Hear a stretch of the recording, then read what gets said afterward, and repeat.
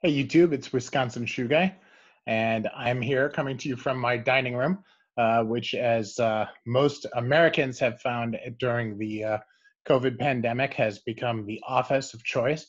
As I walk around my neighborhood at night, I can see computers set up on, usually multi-screen computers set up on the dining room tables in almost every home I pass. I don't actually do my work in here. This is just really used for eating usually, but I've been using this as my official YouTube filming area, so I've just kind of kept it going. But anyway, greetings. Hope everybody is doing well.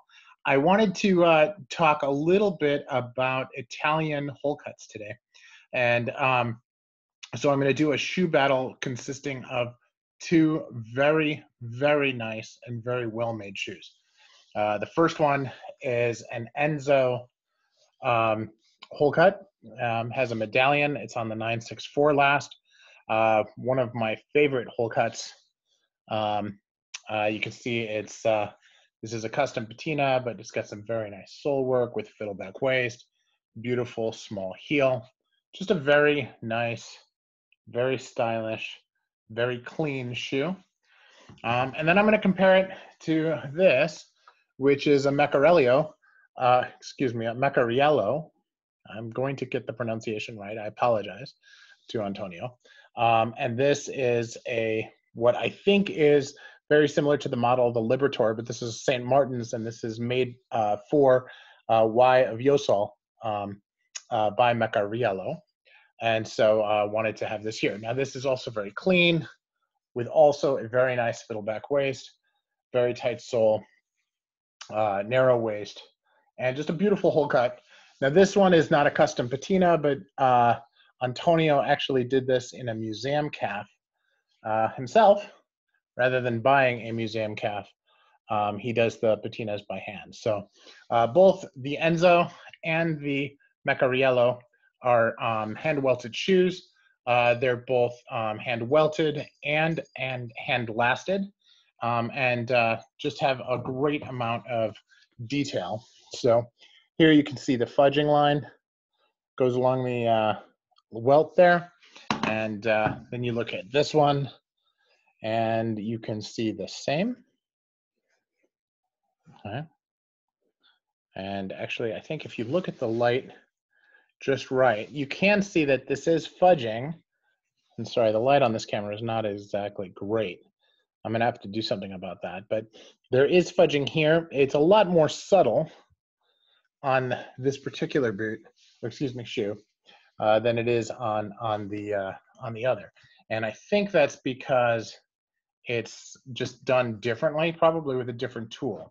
So I'm going to attempt to show them both at once here. And if you look at the edges, you can see the AM is a little bit tighter to the sole, so it's a little bit more difficult to see. But then also,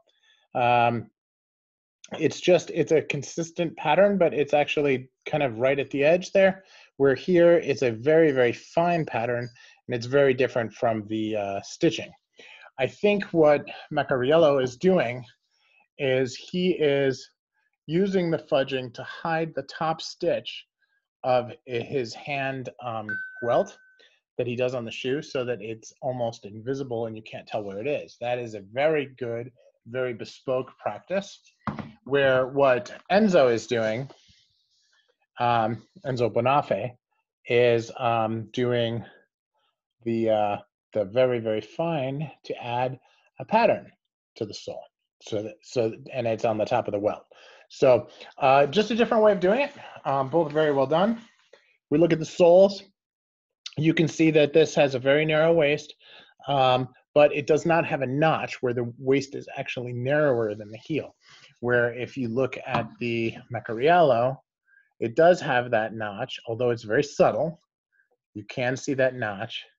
And if you look here, that heel is very close in size. There isn't a lot of difference. Now the sole work, when you look at the sole work on the Meccariello versus the waist on the Meccariello versus the Enzo, the waist is narrower. So this part here, right there, It's a very different shape. So it just has a little bit more concaveness there. Not a lot, but enough. And I think that that is going to give a little bit more arch support and be a nicer feel. They both have a beautiful fiddleback. The AM also has these beautiful little pattern that he put into the sole. And I think that this is with one of those wheels. But this is just another example of specific handwork that he does in order to tie it in. Now they've got nails across the top here. And here I put on a Lulu tip. I didn't put it on, I had somebody put it on. The patina artist, who is Mr. Renworks, put that on for me. So really, really classic. So let's look at the uppers. Okay? Both very, very soft. The feel of these is incredible. Okay, but as you feel the upper and you look at the amount of wrinkling that happens after wear, very, very minor. Look at these, also very, very soft. This is yoke calf. I don't remember the name of the calf that they use there. And you can see there's some very, very small micro creasing there, but nothing to write home about. And when you look at the last shape of each of these shoes, it is incredibly similar, but you'll see that the Meccariello is a little bit more of a round toe, and this has more of a chisel toe, okay? But when you look at the shape this way, okay, they both have a really, really good rise.